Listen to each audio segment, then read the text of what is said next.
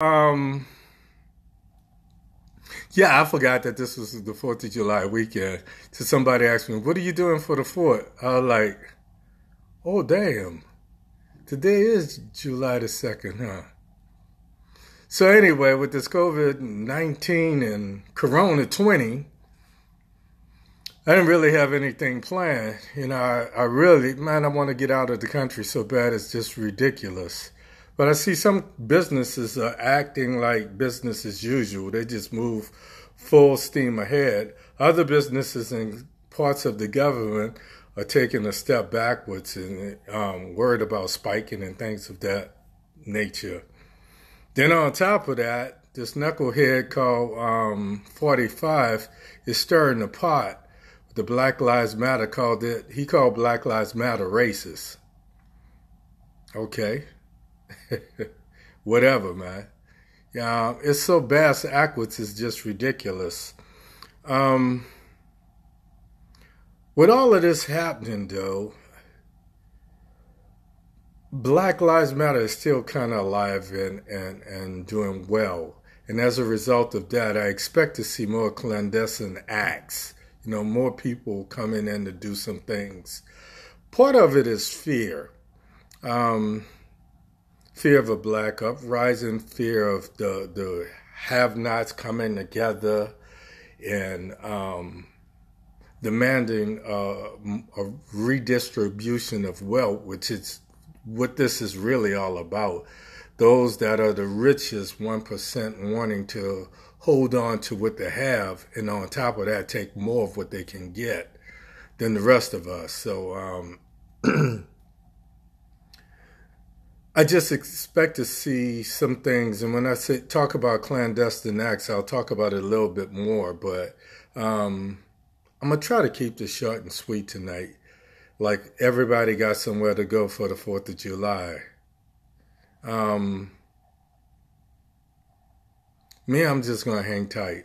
You know, I'll probably throw some things on the air fryer because I really don't have a place to grill.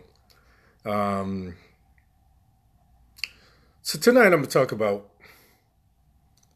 what I call the confusion of COVID-19 and Corona 20. As we moved deeper into this year, I think the Corona that they saw in 2019 is not the same Corona that we see in today. And as a result of that, I renamed it. COVID-19 was when it started, and Corona 20 is where it is now. So that's where I am with that. So I'm going to talk a little bit about the confusion. I'm going to talk a little bit about the sustainability of Black Lives Matter, and then I'm going to talk a little bit about travel and economics. So without any further ado, tonight's podcast is titled This New Normal? This new norm ain't normal, and it never will be. Nothing like what we knew before. So, COVID-19, Corona 20. There seems to be three different types of people right now. One is those people who fear Corona and are staying put. They're acting the same way they act in late March, early April, when we were told to just quarantine and stay home. Some of them have shifted to working at home, and as a result, they don't have a need or want, a necessity to come out.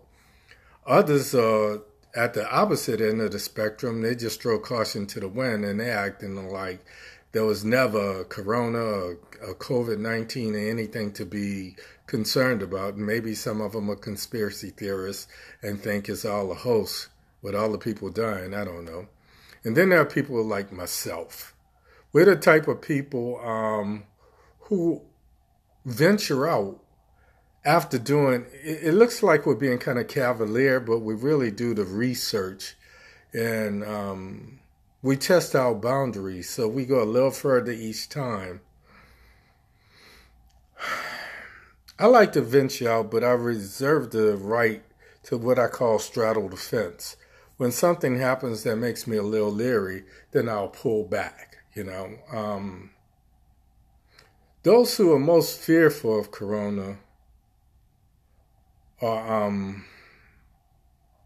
I think they're the next ones that's going to be at risk. Why? Because they've pretty much, in a lot of ways, shut down. On top of that, I think they worry the most about what's going on. Now, in the last couple months, I've lost two brothers I went to high school with that were like brothers. I was, good part of how I grew up, with music and what have you. And then I saw my sister get ill and have a stroke. And incidentally, I talked to her last night. She's been transferred from the hospital to rehab hospital. So she's doing what they're telling her to do, and she's doing really well, as best as can be expected. But of course, I worry. I worry more about other people than I do myself. Remember, I'm a superhero, so you mere mortals have to be concerned with things that I'm not concerned with. But those people that are most concerned about corona, those people that are afraid to come out, those people who are most timid, I think it's dangerous for them. I think they're the next ones to be affected, because the longer we deal with this thing over our head, the more it acts on us physically and mentally. Some of the physical we don't see, because we're not really going to the doctors. Today I had an appointment with the doctor, telemedicine over the phone. Phones, computers, so they come in, you check with them, you tell them. And this woman asked me what my blood pressure was, so I gave her a number, what it usually is.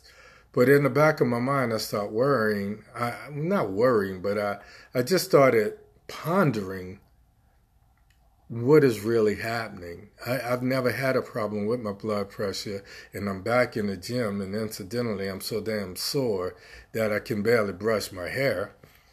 But I'm doing those things to keep my blood pressure down, to keep my immune system up. So with all that in mind, my lab tests, I had some lab tests. I went to the doctor a couple of weeks ago. I had my blood drawn, and all of my lab values are fine. Cholesterol was a little high, but, being black in America, the things we eat, I expected that, but I am trending downward. So I say all of that to tell you guys to be on top of it, especially if you're in that first category at the what I call the left end of the spectrum. You're really concerned about this, and you're still hunkering down like it was the first week of quarantine. Just be advised that it wreaks havoc on your body. I'm hearing more and more people having heart attacks and strokes and having problems with blood pressure and what have you. And it bothers me, because I think this has a lot to do with it. It certainly can be attributed to some of this. So that's what I'm thinking of. In my humble opinion, I think it takes a toll on our physical bodies, and I know it takes a toll on our mental health and overall mental well-being. So I think those people that are most susceptible to increased blood pressures and possible strokes and heart attacks. So that's all I'm going to say. I said it 3 times on purpose so people could kind of take heed, Next thing I call this is worrisome versus cavalier. Some are worried about every report that comes out and talk about an increase in infection rate or increase in the mortality numbers. And then those other people at the opposite end of the spectrum of what I call the cavaliers. Those are the ones who behave somewhat like myself, but to the extreme. A lot of times, like I said, my background has been in 41 years of healthcare. I've done everything from different viruses to different bacterial infections, et cetera, et cetera, et cetera. So I make educated decisions based on the information that's out there, and I do a lot of research on my own. That's just the nerd in me. So It appears like I just throw caution to the wind, but I make educated decisions, and that's based on who I am. But there are people that are even more cavalier, and I see them when I go out. They act as though nothing can touch them. So if I'm a superhero, what does that make them? They're the ones who boldly test every restriction, and they're the first ones to jump on an airplane, the first one to go into an amusement park, and they're talking, here in Orlando, they're talking about Disney opening up, and there's already full schedules of how many people can go in the park, and their numbers have already just been maxed out. So these are some of the people that I'm talking about. Those in the middle of what I call the cautious ones, we venture out, but we do our research before we expand our horizons. I call it a balancing act of sorts. How far do we swim in this shark-infested water called COVID-19, Corona 20?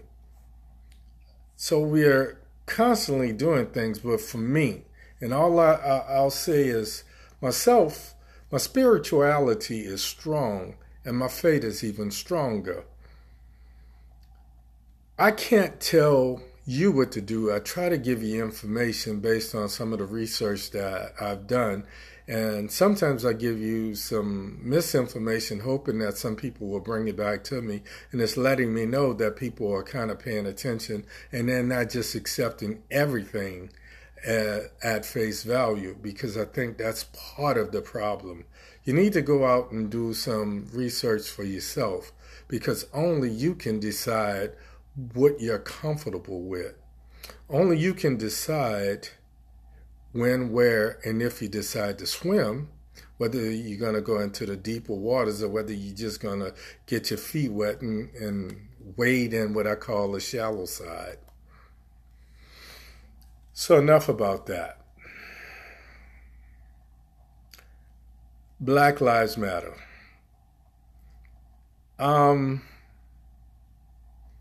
We're still popular.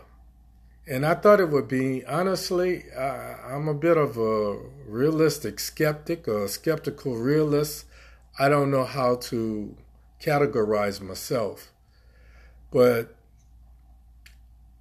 I see the tide swinging. And I think the only reason we're so popular right now is because this is an election year. And with that being said, I've got a couple things that I'm working on, and I'll divulge them as they come to fruition, probably in the next couple weeks or so. So I'm working behind the scenes to do some things. But right now, Black Lives Matter is holding persistently. And I hope that it evolves and become as perpetual or as persistent as COVID-19. Corona 20. So if you hear anybody else start to say Corona 20, remember you heard it here first.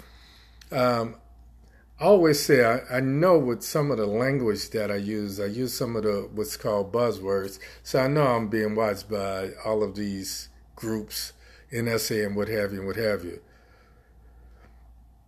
I want to see this evolve, and I keep talking about in order for it to really be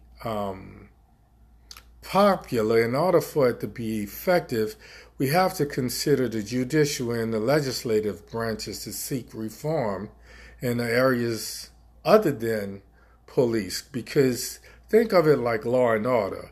On one hand, you got the police that handle the suspects, but I think more black men and black women die either literally or figuratively in jail. Because once they go in jail, they're no longer the same. So I think we have to have some accountability and oversight when we talk about the judicial system and then have Congress do some things. I don't want to go too much into that. But I think three things have to happen in addition to what they're talking about now. First of all, we have to talk about the police unions. I've read a couple articles where they're talking about the chief of police fired a couple guys for either improperly behaving or what they thought was an insufficient shoot or what have you. And the police union basically overruled them, sent out an arbitrator and got the cop his job back.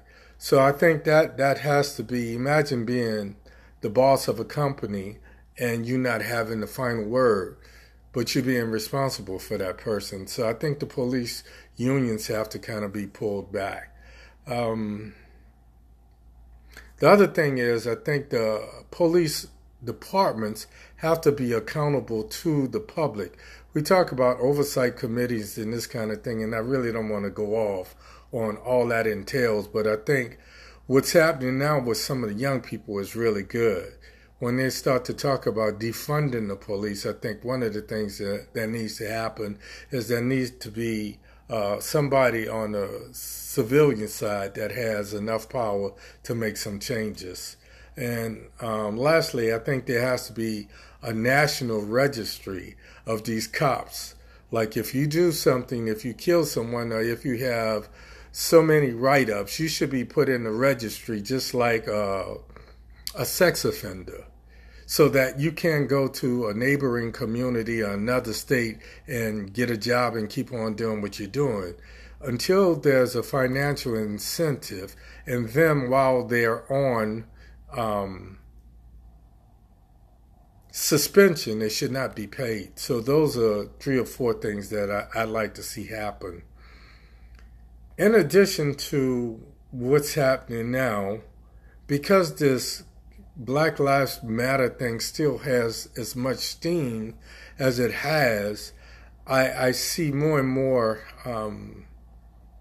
stories of what I call clandestine acts of sabotage. We have to be cognizant that a lot of these so-called white supremacists and what have you are wolves in sheep clothing.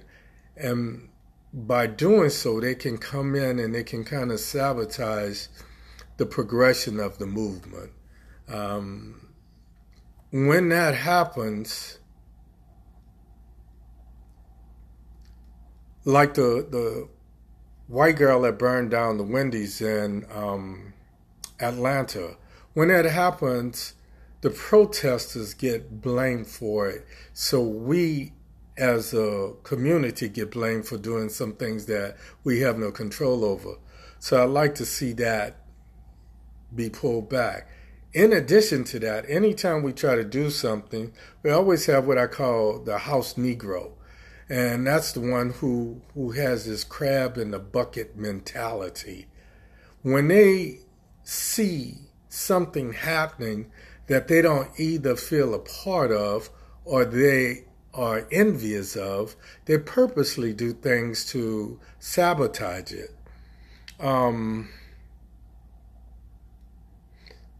So they have no ambition and they dare you to try to rise up and do something, especially when they see a new leader starting to form and that person starting to get some headway. So I think that's the other thing we have to be cognizant of. It's ironic that these people tend to infiltrate wearing a uniform of sorts, a black mask and black clothing. So they're kind of easy to point out, but not all of them are like that. Some of them are quote unquote within the movement, and for whatever reason, they become disillusioned or whatever, for whatever reason, they do what they're going to do. I want to take this thing to the next level when I talk about the judicial side. So what I'm going to be doing is I'm going to be turning to some of you guys to, if this was my organization, if I was the administrator of this group of people, what we would do is we would sit down and we would brainstorm and we would come up with ideas, and then we would talk about how to make these things happen. Are they feasible? How do we make them go from conception to completion? So I want to start doing some of that.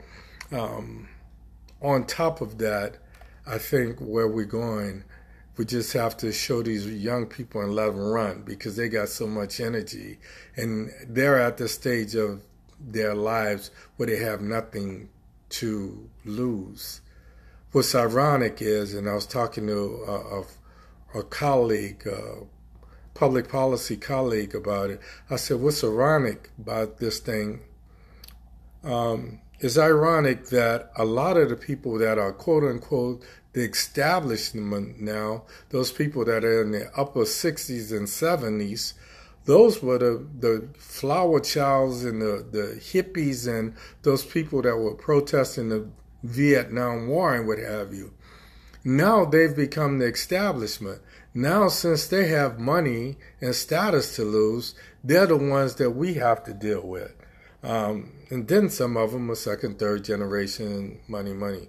But a lot of them are those people that were once just like the young people. Like when I was young, I was a militant, and I still have some of those radical ideas because I'm at the stage in my life I want to leave this better for my children's children, my grandchildren, and ultimately their children.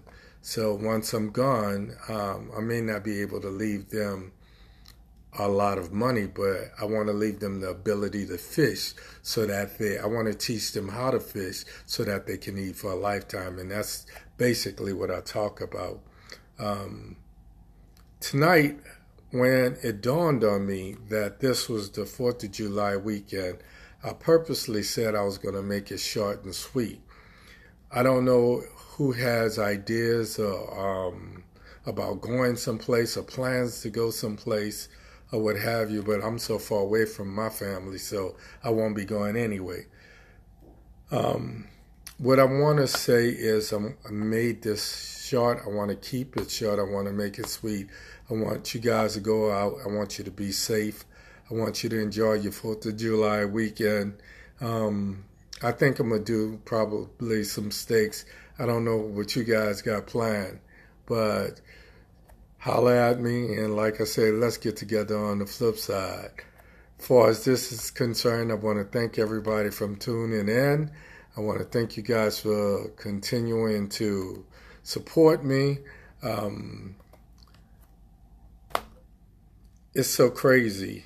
Last thing I do want to talk about, and I wasn't going to do this, but it just popped in my head. I posted the thing about the airplane and the Delta employees. 5 of them tested positive and 10 of them died. I want to touch on this simply because there's no hard and fast policies or rules in place on how these airlines are supposed to behave. So they're making it up as they go along. Some people say they traveled and the middle seat is empty, and other people say the airplane was packed like there was never no corona. So I simply say that we do not have the power to tell the companies how to behave, but we do have the economic power of deciding how we're going to spend our money.